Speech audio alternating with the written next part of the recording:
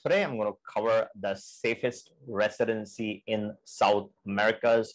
I get a lot of calls from my clients, and they're particularly interested in moving to South Americas, but they are often curious about what's the safest place to move, especially if you're moving with your family, if you have pets, and you're looking for a nice, safe location, then what's a good option in South Americas? So according to me, based on my evaluation of all the residencies, if you're looking for a good, safe place where you're actually going to spend time, then I have a special pick in that case.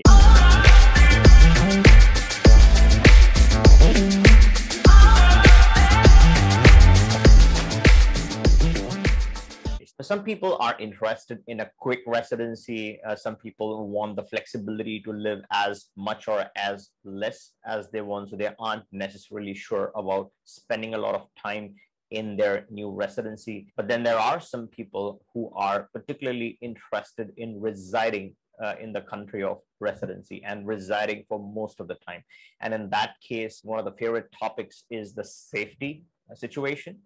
Anywhere you have to use common sense, but if you ask me, my favorite pick from a safety perspective is the country of Uruguay in South America. So I'm going to cover the various ways in which you can qualify for a residency in Uruguay, what's the timeframes, what does it take to get citizenship in the country, and how much time it takes for both residency as well as citizenship.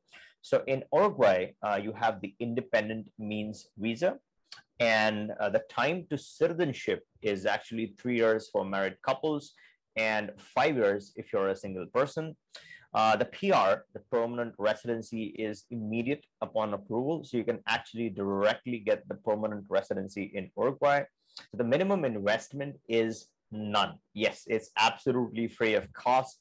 The only thing you need to have is $1,500 or more in monthly income, and you qualify for a PR. So it doesn't get any better than this. It's pretty straightforward. In my opinion, it's quite a low requirement to qualify. You hit that threshold and you are eligible for this great PR in Uruguay. Now, the application itself takes some time. It's a bureaucratic process. It'll take you from 6 months to 12 months. So that's the processing time. The passport itself is quite strong. It has more than 153 countries access. It's a very strong travel document.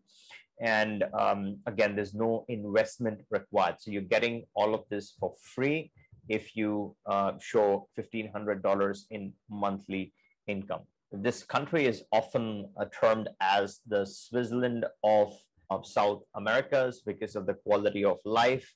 I think, in my opinion, the quality of life is the best as compared to a lot of other places in Latin America. So if you are really looking to spend time and reside in a safe location, then this is a very good option, in my opinion. So there are a lot of use cases under which I feel this particular residency can be quite useful. And again, if you want to live there, it's a very good location to go and reside as well.